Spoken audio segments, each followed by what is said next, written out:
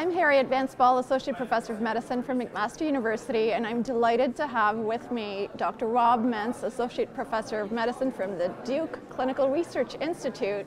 And we are here at HFA 2023 to discuss his late-breaking clinical trial, PARAGLIDE. Welcome, Rob. Harriette, thank you so much. It's great to be with you. I'm so excited about your trial. It has the potential to be transformative in heart failure care. Tell us about the knowledge gap that it fills. Great, thanks so much, Harriette. So PARAGLIDE was really designed as a follow-up to help inform some of the gaps around PARAGON-HF. Right, so with PARAGLIDE, we looked at sacubitril valsartan versus valsartan in heart failure patients, looking at ejection fraction greater than 40%. And importantly, they had a worsening heart failure event within the past 30 days. So it was either in the hospital or within 30 days. And we looked at biomarkers and clinical outcomes as we'll get into together. Fantastic. So this trial aimed to assess the effect of sacubitril valsartan in patients who were hospitalized with a mildly reduced or preserved ejection fraction. What was your primary endpoint? So the primary endpoint was the change in NT-proBNP from baseline through weeks 4 and 8. So it's similar to the PIONEER-HF trial.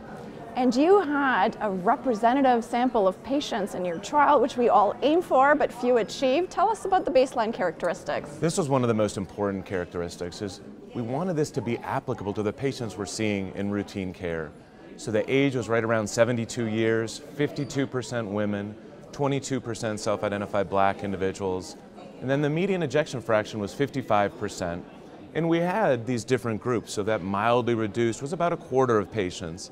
We had about half of the patients were between 50 to 60 for EF, and then greater than 60 for EF, we had another quarter there.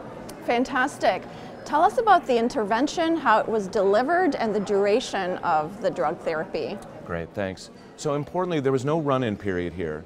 So this was patients coming into the hospital or stabilized in the outpatient setting within 30 days.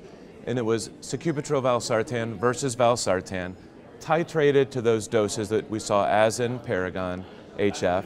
And then we continued, remembering that that primary endpoint was at 4 and 8 weeks, but we continued therapy and had a median follow-up of about 6 months. Okay, and what was your primary effect? Well, I'm delighted to share we met our primary endpoint. What we saw was a 15% greater reduction in NT-proBNP with sacubitril valsartan as compared with valsartan. Fantastic.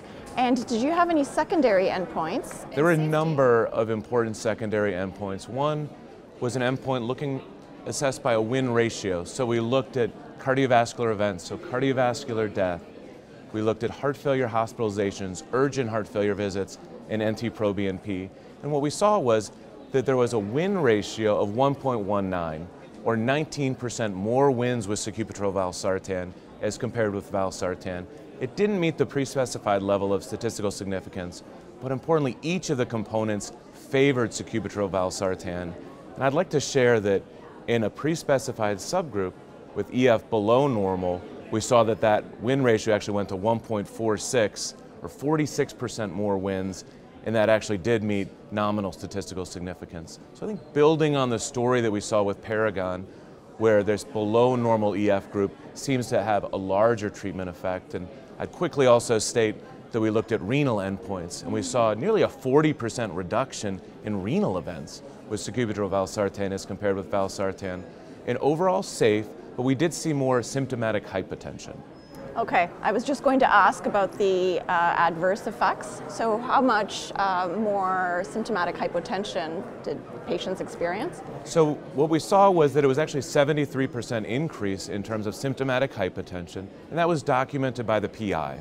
So it'll be important, we'll take a deeper dive to better understand who were these patients that experienced the hypotension, what was the time course, and how can we best work to mitigate those symptoms. But then I would also add that the other safety endpoints, we had another worsening renal function measure that was 40% lower. I see. And in addition, no difference in hyperkalemia between the two groups, and there was only one case of angioedema, and that was actually in the valsartan group. Can you tell us in the context of the hypotension what threshold was used to exclude patients from the trial?